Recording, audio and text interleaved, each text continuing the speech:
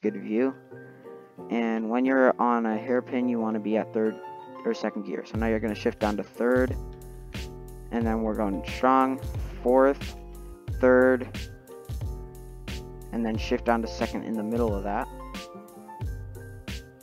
Hey guys, Roblox Voice here, back with another video, and in today's video I'm going to be showing you guys how to get really good at Mount Otsuki. So this video is just going to be kind of showing you guys how to get a faster time. I'm not exactly sure what my top time is, but I'll definitely be getting you like average times that are pretty good, and I'm just going to be showing you tips overall in game. So you could apply these tips to other maps like Ichikawa region and not really the C1 loop in classic Tokyo or Tokyo City, but mainly just the Toge maps like the C1 loop or not the C1 loop, what's it called, Ichikawa region and Mount Otsuki Touge. So the first thing is the car. So right now I'm at the dealership, and you want to kind of get performance over looks. And you may be wondering, there's no like performance mods in this game, so what do I mean by that? Well, what I mean is, let's say you want a 350Z, or let's say here 330Z right here, or actually let's say you want the 340Z. So it has extremely good stats and stuff. Its weight is pretty considerable, but everything here about this car is good, besides the fact that it doesn't have body kits. So let's get the 330Z and look at that drop in stats. This one has much less performance, but you can have body kits on it. So what you want to do is kind of go for performance more, and I actually got this one just because it didn't have body kits. So you may be wondering, why am I even saying this? I'm just saying it as something to consider. You don't want to be like buying completely different cars just because they have body kits, because sometimes a car just looks good stock and you don't want to always be getting body kits on cars. Sometimes you just want to be going for the pure performance. But anyway, once you have your car ready here, the next thing you want to determine is if you like grip racing or drift racing. And pretty much if you're playing Midnight Racing Tokyo, it's always going to be grip racing, because it's kind of impossible to drift in this game unless you're using an American muscle car. It's possible to drift, and a lot of people do it with ease, but it's pretty hard considering this game is really realistic with all these things, and without performance mods we can't tune our cars to do specific things like drift. So for now, I don't think drift racing is an option. But of course, you can go around on every turn and just do this, which that's kind of a drift, but like turns are way wider than that, and you'll be having much more trouble on an actual Touge. So after that, the next thing you want to do to get a faster time is just seriously go manual. There's so many people that don't use manual, and the reason why you should use manual is because, first off, when you're actually going on the Touge,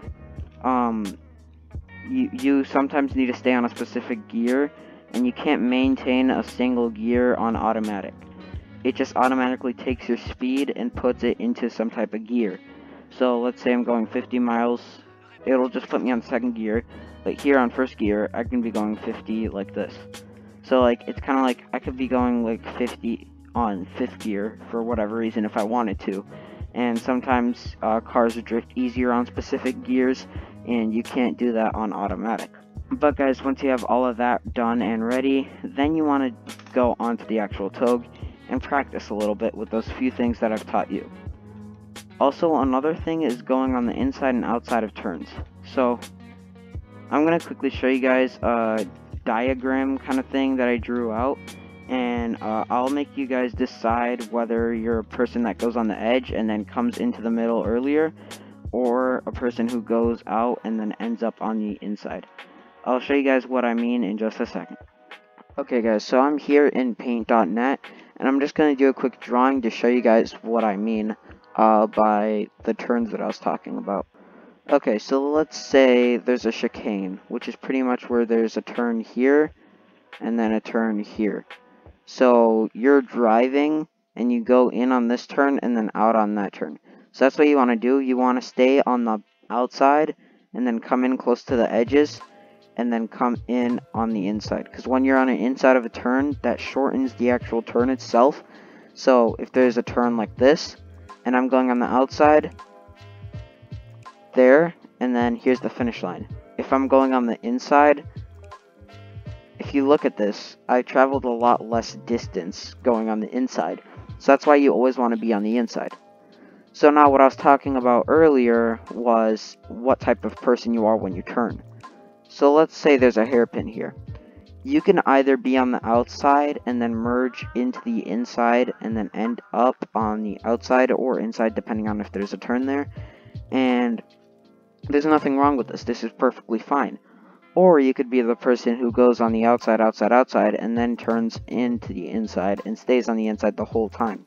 And I personally like this. Like, I obviously over-exaggerated that image, but it's pretty much where you, like, stay really close to the inside. Kind of like gutter running, I think is the term for it. It's pretty much where you're up on the edge here, and, like, one of your wheels is in the air. It's like something from Initial D. That will make you stay close to the edge. Both of these strategies are pretty much the exact same thing. One of them, you start on the outside and then you merge in halfway through, and one of them you're just outside, and then you're on the inside like the whole time. But that's pretty much all about the turning, and now we're actually going to hop onto the toge, and I'm going to show you guys what I mean by all of this. And I'm going to apply all these skills that I taught you, and hopefully you'll be getting faster times by the end of the video. Okay guys, so now we're here on the toge, and we're about to start a downhill, and I'm going to show you guys a quick lap. Probably not the best lap in the world, but just a casual lap. And what you want to always do is have your hand on the handbrake, whether it's like your P key or shift or whatever you have for your parking brake. You just want to have that ready, because sometimes you'll need to slow down fast like that, or sometimes pull a drift depending on where you are. And also you want to set it to manual. As you can see here, I'm on manual. And then also never go into the races. There's a point in the race where you can take a shortcut and kind of skim through the grass. It's near the end, and not doing that will like add a second or two. So you definitely want to not be on the races, because the barriers seriously limit you. But anyway, I'm going to be saying the gear I'm on and kind of teach you guys how to shift as I'm doing this, and I hope you guys enjoy the rest of the video. So we're starting to rev and we're off. So you want to kind of shift when you're at like the 7 or in the middle of the 6. That really makes it easy to drift, and also headlights always on so you can have a nice good view. And when you're on a hairpin, you want to be at 3rd or 2nd gear. So now you're going to shift down to 3rd, and then we're going strong, 4th, 3rd, and then shift down to 2nd in the middle of that. And then we ended up nice out here, so we're going to go down to 4th, 5th, brake, 4th, 3rd, 2nd. Now we're back onto 3rd, and then we're going to slow down here. And see, I had too much speed there, so now I'm going to shift down, chicane here. And 4th, for this long turn you want to be on 3rd or 4th. And then shift down again. Here we're going to slow down and shift down to 2nd. And see, we were kind of on the inside there. You always want to be on the inside to shorten your distance. Here I was more on the outside, I didn't slow down enough. And we're back onto 4th.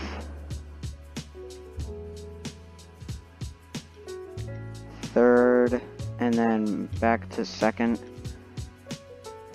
That one we were on the inside really nice.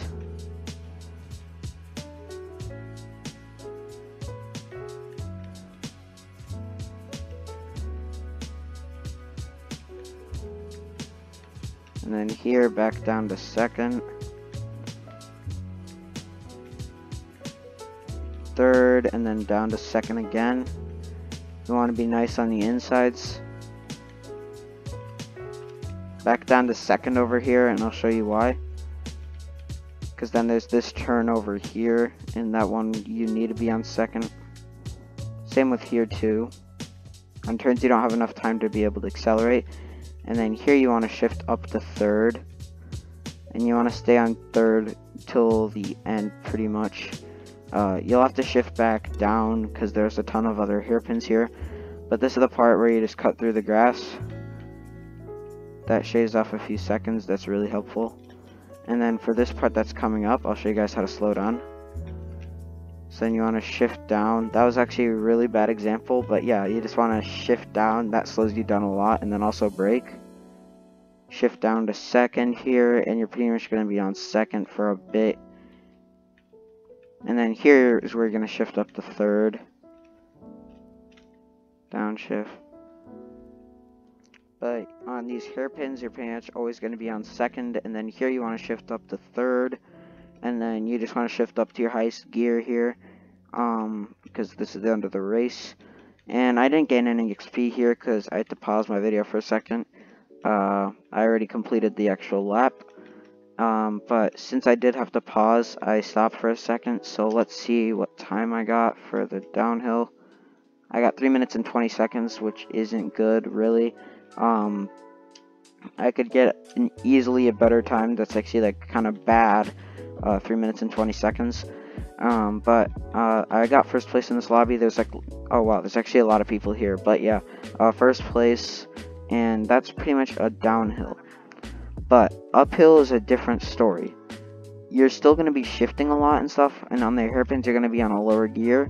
But here you want to be, you're kind of needing more power since you're going up. So you're going to seriously need to be like on a higher gear with more speed. So I'll quickly show you a quick uphill lap. So we're starting here, and like I said earlier, shift in between the 6 and the 7, like so. And then when you go over here, you want to be on like 4th gear on this turn. 4th gear, no problem. Shift down to 3rd, down to 2nd, and then you're on 2nd through this whole hairpin area. It's also a good idea to have your mini-map open, like that. Then you can see what's coming up ahead, but I'm already, like, pretty much, like, I'm not a pro on this track, but I know what's coming next all the time. I know what turns are coming next, so I don't need a mini-map. Up once more. You can shift up to your highest gear here, but be aware because there's a sharp turn coming. Shift down to 4th. Stay on the inside. Down to 3rd.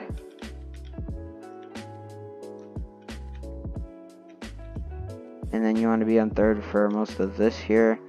You can go down to 2nd here, and then once you're in between the 6 and 7, shift up to 3rd, and then here shift down to 2nd. Stay on the inside. Try to stay on the inside as much as you can. That shortens the track and increases your time. I say like on the other side of the yellow line, depending on what way you're turning. So here I'm on the other side of the yellow line. Don't be afraid to cut through the grass sometimes, but you're always on the inside. And also remember to brake a lot. If you're in a race and you start braking and the other person doesn't, they'll end up hitting the wall or having to brake severely at that point, and that'll slow them down. So if braking makes you fall back behind, don't worry about it, because you're going to get back up. As long as you're always on the inside and on the right gears. So here we shift down to 2nd, and as you can see, I need that 2nd because I'm still working on it. And back down to 2nd here. We're still pushing. 3rd, 4th. Here you could even go to 5th if your car's fast enough. And then you want to slow down. 3rd, 2nd. And then here's pretty much the end of the toge, or track, or whatever you want to call it. So here you want to be on probably 3rd or 4th gear. And then you could just go up from there.